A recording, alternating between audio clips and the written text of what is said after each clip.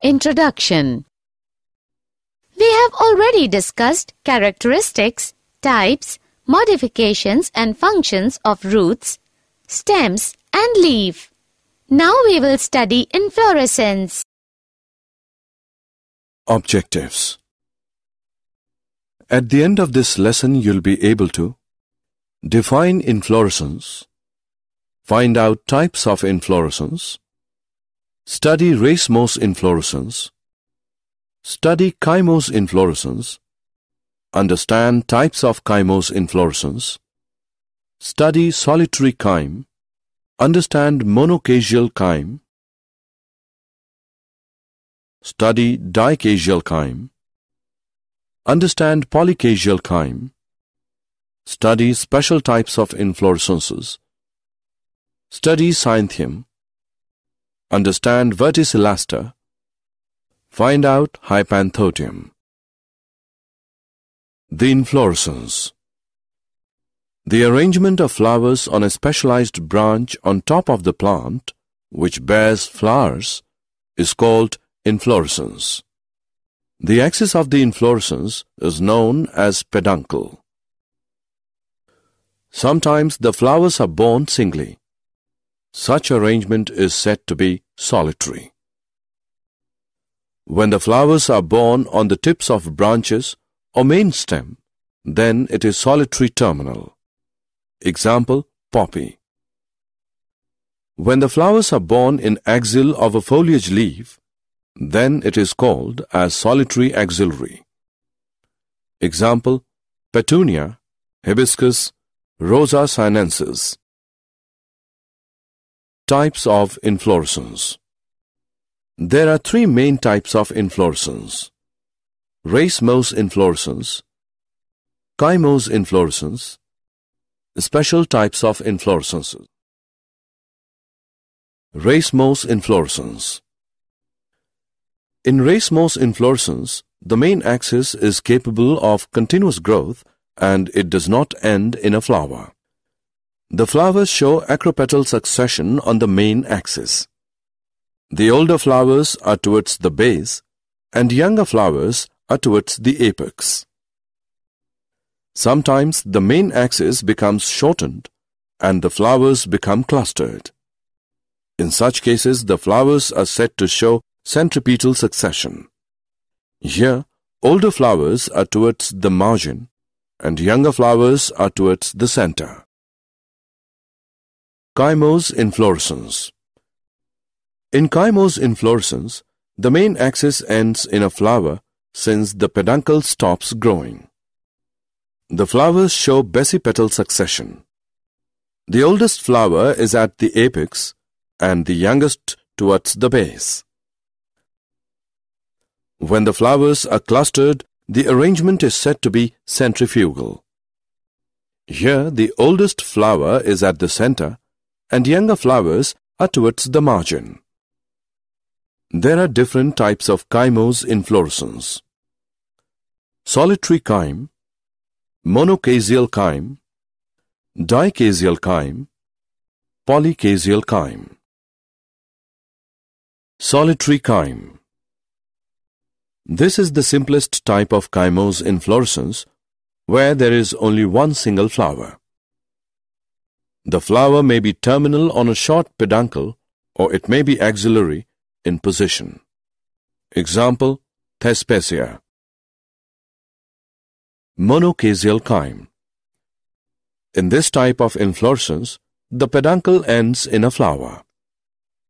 Subsequently, one branch of the peduncle develops at a lower level and ends in a flower. This type of branching is repeated. If the branches are produced on the same site, the inflorescence is said to be a monocasial helicoid chyme. Example, Hamelia, Drosera. If the branches are produced alternately in a zigzag manner, the inflorescence is called a monocasial scorpioid chyme. Example, Heliotropium. Dicasial chyme. In this type of chymose inflorescence, the peduncle produces a flower at its tip. Subsequently, the peduncle produces two branches simultaneously at a lower level. They also end in flowers. This type of branching is repeated. If the inflorescence has only 3 flowers, where the central flower is the oldest and the side ones are younger, it is called a simple dichasial chyme. Example, jasmine. If the inflorescence is branched, it is called a compound dichasial chyme. Example, clerodendron, ricea. Polychasial chyme. In this type of inflorescence, the main axis ends in a flower. Subsequently, the peduncle produces many branches and each branch ends in a flower. The flowers show centrifugal arrangement. Example, Homelia. Special types of inflorescences. Some plants exhibit special types of inflorescence. These are of following types: Cyathum, Verticillaster, Hypanthodium. Cyathum. Here the inflorescence is highly reduced. It has a cup-shaped receptacle formed by the fusion of 5 bracts. On the surface of this cup, generally a yellow-colored nectar-secreting gland is present. A single female flower arises from the center of the cup. It is highly reduced and is borne on a long stalk. The male flowers are highly reduced and are produced in scopioid manner from the axil of each bract. Example, Euphorbia pulcherrima. Verticillaster. Verticillaster is a special type of inflorescence seen in leucas. At each node of the stem, 2 axillary opposite chymose inflorescences develop on either side. Hypanthodium. In this type of inflorescence, the receptacle becomes spherical with a cavity inside. It opens to the outside with a small opening. Numerous small sessile flowers are produced from the inner surface of the receptacle. These flowers are of 3 types: male flowers, female flowers, and sterile female flowers, gall flowers. Example, ficus. Did you know largest Indian inflorescence is Amorphophallus? Largest inflorescence of the world is Pua raymondi, 32 feet. Petaloid bract is found in Bougainvillea. Synanthium is open hypothandium. Summary. Let us summarize what we have learnt. The flowers are arranged in different types of inflorescences. Inflorescence axis is called peduncle.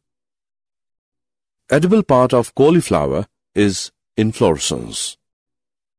Cinchonus is a composite or multiple fruit, develops from Hypanthodium inflorescence. In pineapple, ananas, and jackfruit, artocarpus, rachis, bracts, and perianth are used for eating. Verticillaster type of inflorescence is found in ocimum. Simple cluster of radial leaves with exstipulate and parallel venation and chyme or umbel inflorescence are the characteristics of Liliaceae. In family Gramineae, inflorescence is spikelet.